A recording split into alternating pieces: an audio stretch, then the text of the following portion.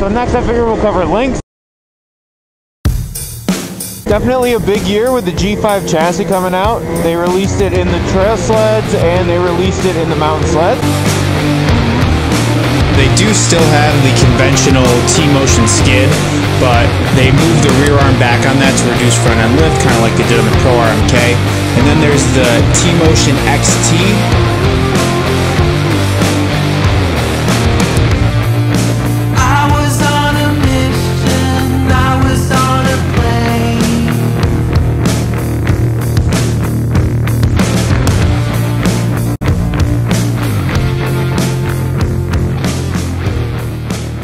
Obviously, I'm on my 2022 Lynx Rave RE.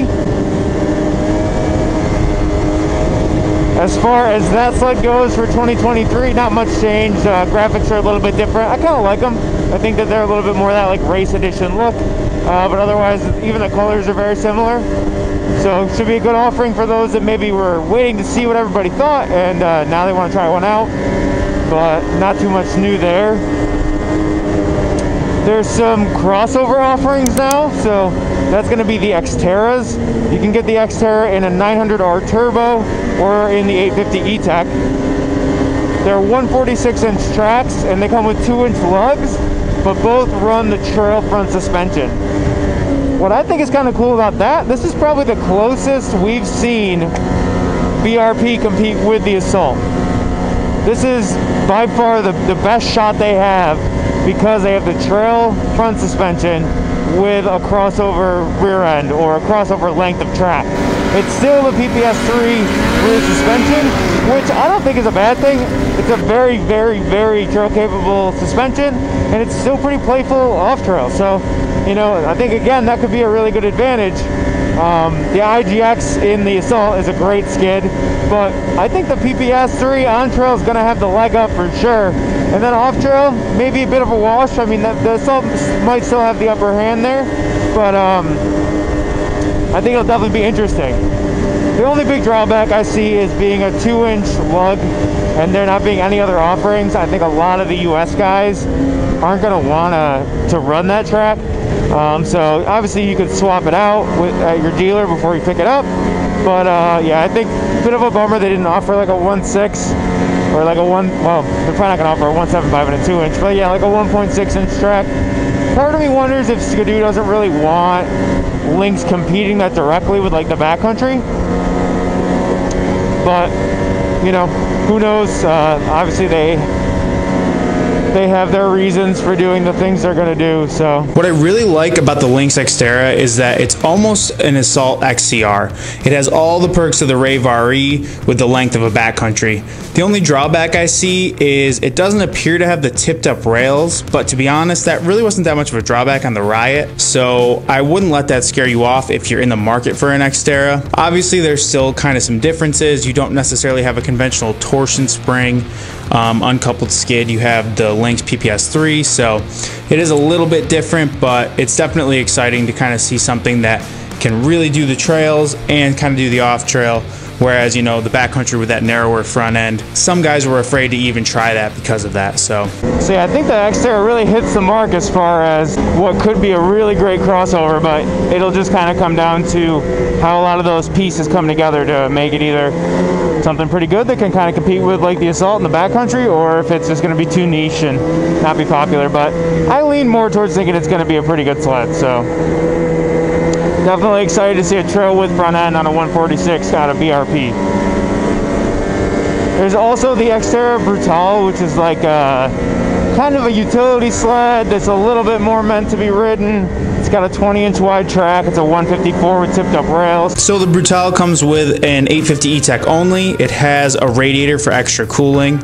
That's up in the front. It has a 39-inch front end with non-adjustable KYB 36 shocks, and then in the rear there's a KYB 46 Kashima coated shock, but that doesn't have low speed compression or rebound or high speed compression on it. So this isn't the PPS3 skid, it's called the Easy Ride. The way the rear shock is mounted is a lot more kind of like an RMK rear suspension rather than any of the other Lynx sleds. It's not like the Lynx Mountain rear end, it's not like the Trail rear end, it's kind of its own thing. The coilover shock is mounted at the base of the front arm, so I don't know if it's old tech. I would have loved to have been able to kind of research that, but I wasn't able to find too much on it. Obviously, this sled having a 20-inch wide track that's a 154 with a 2.4-inch lug, it's not really meant for like bashing the trails, but this is a really cool mix of crossover and utility. And for the guys out there that want it, I do see this being an awesome sled. So in the mountains, the new Lynx chassis looks freaking awesome, and I'm a huge fan of it. I can't wait till they have some sort of trail version of it. That's going to be awesome. When it does happen, I think they did a great job with the bodywork. Right now it's called the Shredder and the Shredder RE. Kind of a cool name, very fitting for the segment. The Shredder RE comes in a 137 or a 3700 as they call it, which is really cool. Would love to try something like that. It's kind of like what the Boondocker RE was last year, but I just really can't justify a sled like that. I think it comes with a 2.6-inch lug, which I could swap to something smaller, but then it's got their mountain skid in it, and it's just, you know, I'd really be kind of stretching to make that sled work for me. So not something I should be on, but a really cool option. And in overseas, you can get that with the 850 E-Tech Turbo R, which is wicked. I can only imagine what that sled's like, but not available in the North American market. For some reason, they just don't want us trail guys on a 146 with a turbo. So there it is. So in the mountains for Lynx, there's the Radiant 2 platform. At some point, we're obviously going to see this in the trail market, and styling wise, like I said, I think it's an awesome looking sled, and I'm excited to see what they can do with it. There's the Shredder DS. You can now have the 850 E-Tech Turbo R.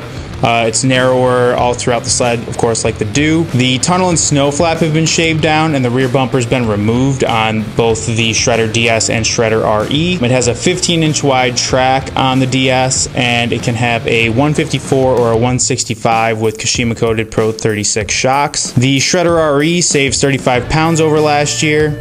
It can come in a 154 or a 146. It's got rail reinforcements. It's got all the other goodies that the DS had. It's got 36mm shocks out front and 46mm shocks in the rear. Overall, I'll give the launch like pretty decent accolades. I mean, it's awesome that they came out with the update to the Skidoo. It's the G5, you know, all that.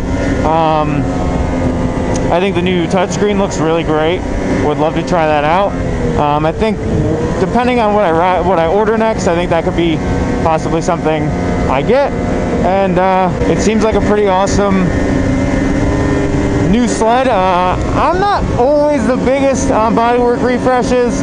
I know I'll kind of get some hate for that, but I don't know why. It takes me a little while to kind of buy into it. I like to kind of see more come. I'm hoping, you know, if Polaris has something new in the Matrix this year, maybe a new 900 or something like that. I mean, I think that's cool. I just like, you know, kind of like the double whammy. I like the upgraded bodywork and maybe upgraded suspension. I understand that Skidoo just came out with the R-Motion X and the RSX, and I'm sure they spread things out the way they do on purpose, but just for me, I really like the Lynx, and if it had updated bodywork, I might take the leap for that, but I don't think the Renegade's for me, so I'm not gonna probably end up trying the G5 just because, you know, the Renegade's not the right sled for me. If they had it in the backcountry, I might try it, and that's kind of something else I wanted to say. It's definitely a bummer to see the backcountry kind of just taking a back seat all the time. I just don't know why it's been so unchanged since 2019. And it seems like the guys that love them, you know what I mean? It's like all they want to be on. And it's just surprising to see that it's been so left alone. And I don't know, maybe it isn't that successful of a sled for Skidoo, so they're not updating it, or maybe it's so successful it doesn't need updates and it still sells well. I don't know what combination of one or the other it could be, but just a bummer to not see that in the G5. I do think that could have swayed me to try it. I think given the state of things in the snowmobile industry, it makes sense, kind of the launch they went with. I think there's a little bit of that latest and greatest, got to order to try it. I think it was a really great mountain launch, seemingly, but you know, it'll probably help Skidoo catch up, especially with the added demand for like the Lynx sleds and stuff. So